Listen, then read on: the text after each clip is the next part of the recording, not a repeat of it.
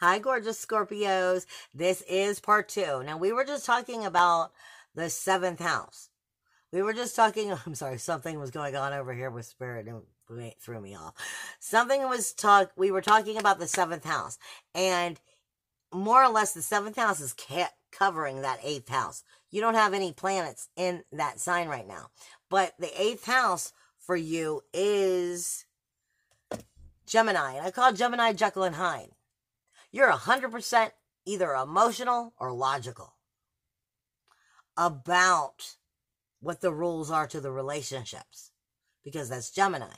100% emotional for all the right and wrong reasons, or logical for all the right and wrong reasons. But they don't necessarily connect well. You're either on this or you're on that, not necessarily in balance of the two at once. And it's asking you within these relationships, what are the rules of them?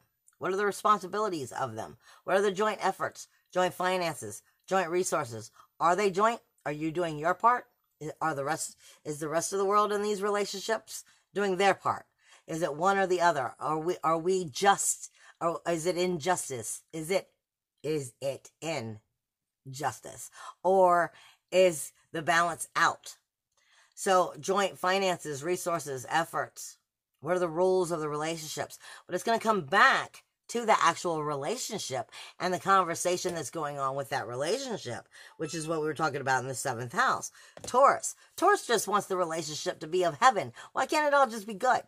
I want everything to have a beautiful relationship. Why can't we all be beautiful, loving people and live in heaven? That's how Taurus is. Taurus really wants it to be great and will work hard to create it to be so. However, independence, individuality, uniqueness, freedom, self-worth, self-value, self-esteem is coming towards Eris.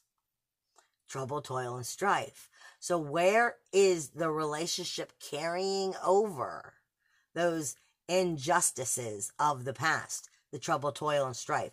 And where is that redirecting the independence, the individuality, and the inventive self within the relationships that's not quite allowing that illumination of your fire, your true fire of the relationship to be what it should? And it's going to definitely go into those rules, those walls, those boundaries of what are the rules to the relationship, the joint efforts, joint resources, joint finances. How is it having a way of resurrecting instead of just staying stagnant? This is what we're looking at for you in the month of November for the 8th house.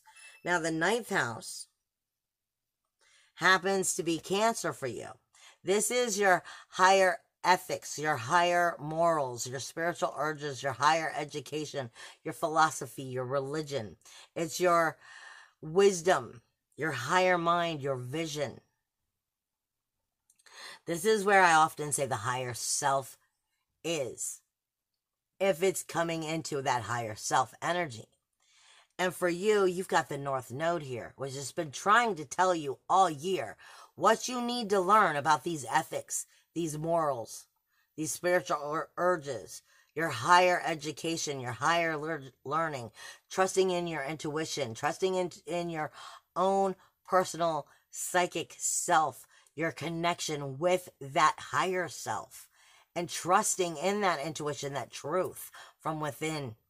And it's been asking you all year, the North Node has been, you have to learn this about yourself, connection with that higher self, in order to move forward in a more positive, healthy, and healing way. And I feel like this energy is definitely going to be connecting with you this month through what's going on with that self-awareness and that communication.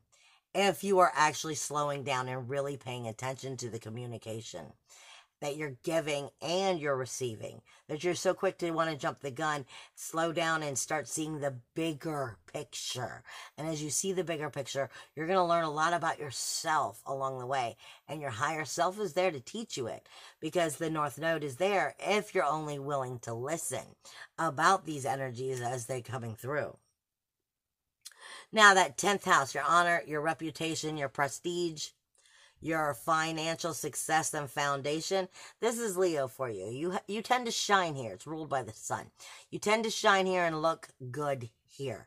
There's nothing here at the time to influence you, go for you, or against you, except for the guardians of the pole. The guardians of the pole are always there, which will smack you down if you are trying to push too hard.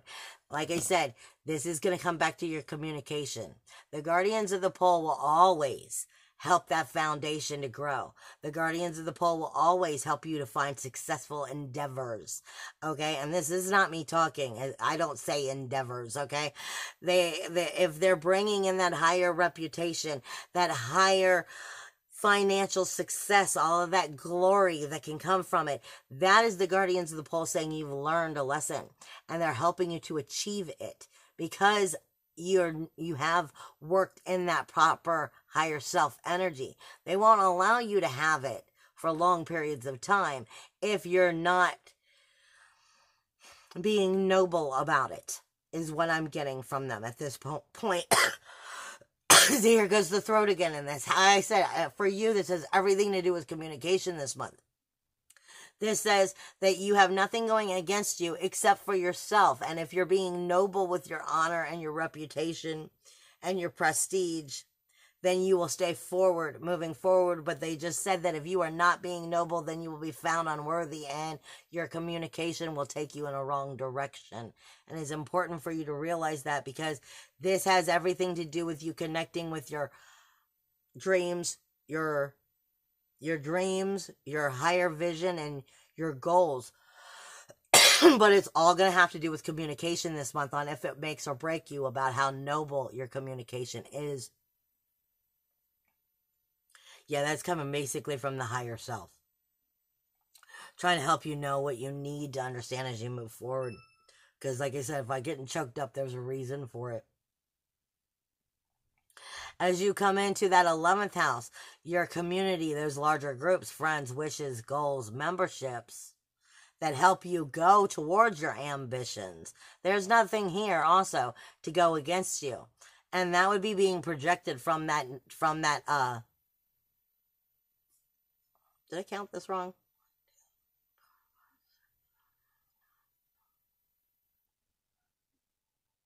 No, I didn't count it wrong. From that 10th house. That would be the guardians of the pole that are trying to make sure that you have your community correct and that it helps you build the support of those goals, wishes, and dreams. But it all is going to come right back down to that communication this month. And what you do with it up until the 20th when Mercury goes direct. And then where you're going to take it after the 26th. You're going to have major changes happening, but I don't feel like you're going to see them necessarily 100% until after that new moon. Make sure that you're having proper communication with the community, those groups, those friends, those memberships of where you're trying to build those wishes, goals, dreams, and ambitions. Now, your 12th house happens to be Libra. Libra is coming through an end of a cycle. So a part of you that has been your subconscious, your hidden self, your unconscious karmic debts, your self-deception, those mental illnesses that we hold on to and we believe in, self-sacrifice, self-undoing, our bad habits and frustrations that lead us to grief, sorrow, shame, and blame that we hold on to. This is Libra for you. You want to balance this. You want harmony in your past ideas and your past views, but you also bury it. It's like your skeleton's in the closet. If it didn't work out for you, you bury it, and then let me not look at it, and I'll pretend that it's all okay. And this is how I'm going to create harmony and balance. These things are definitely coming up for you this month. Because, like I said, that has to do with what is going on with Pluto, Saturn, and Neptune, with how Halley's Comet is about to come through. And it's definitely forcing the changes to come through. We're not going to see Halley's Comet, but it's entering very close to Neptune's orbit. Their orbits are coming like really fast.